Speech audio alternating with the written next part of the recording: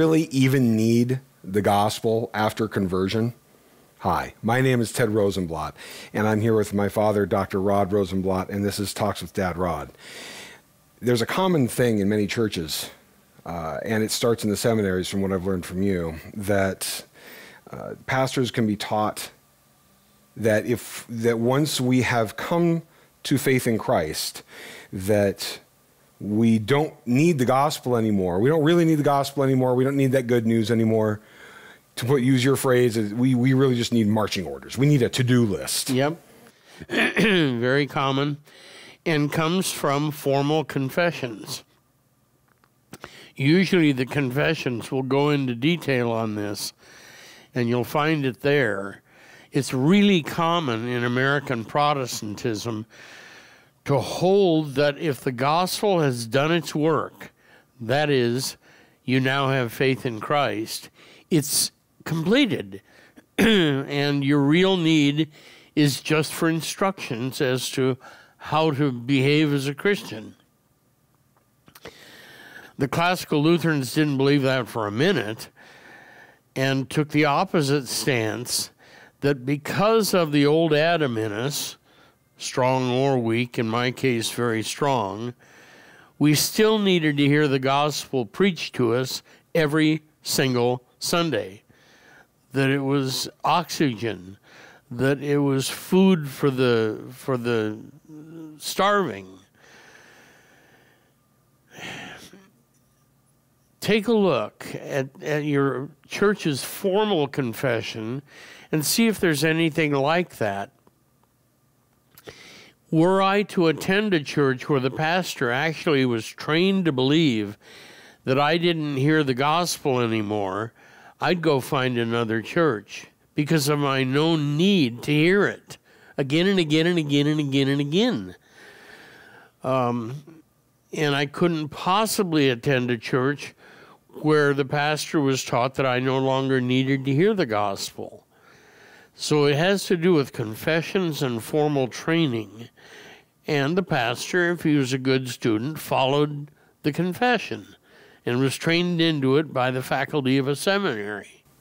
Isn't the implication or sometimes the explicit teaching also connected to that? I think we sinners don't really seem to need the extra. In my opinion, I don't think we need it made explicit because we're so good at it anyway.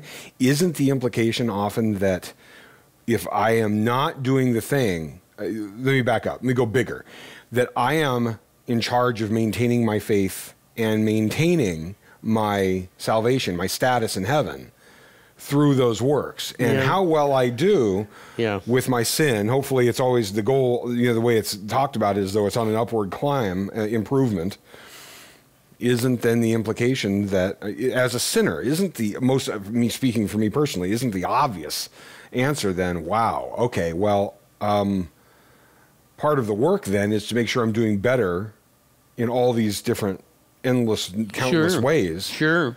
Or else. Isn't there an or else that's sort of built into that? Yeah. We confess, the old Lutherans confessed that the law was Word of God, meant what it said, but the old Lutherans said it gives no power within itself to obey or to do what it says. None.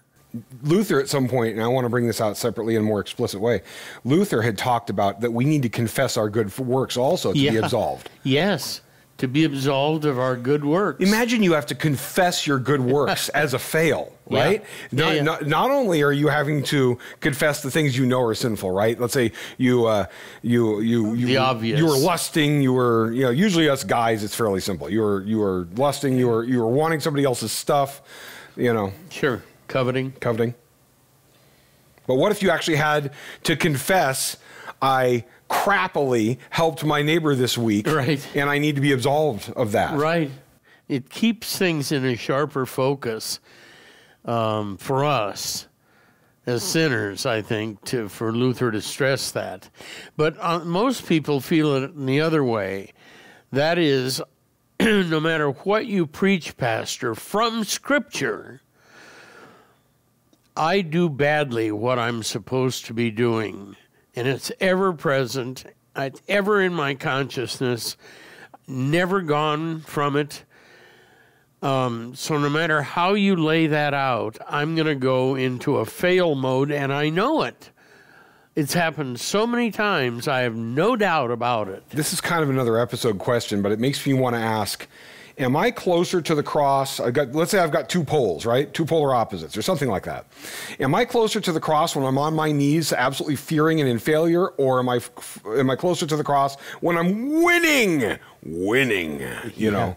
Sounding like George Carlin. Yeah. Winning. You know, and you're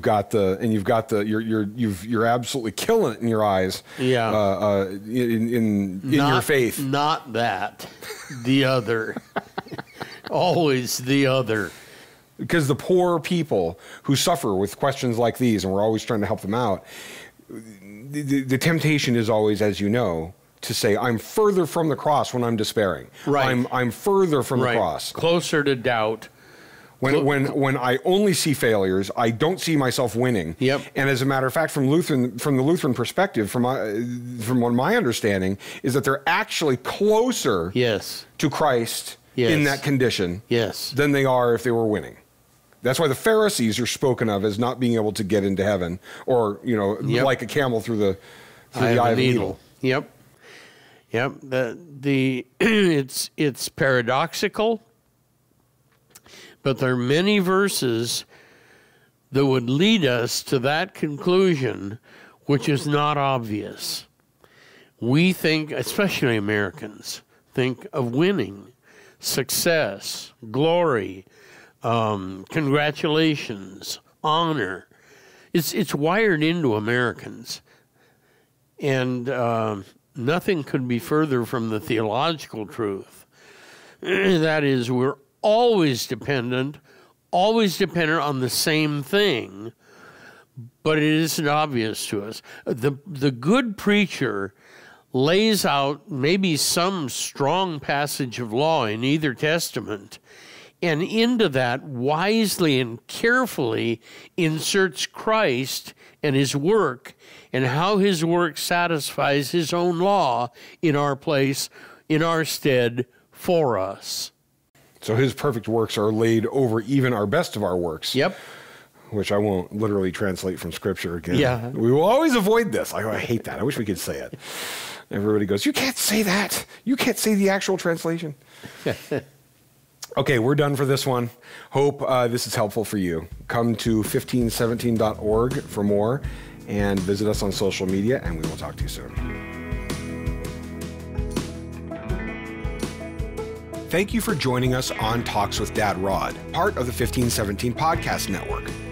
This podcast and all 1517's content is made possible through financial support by listeners just like you.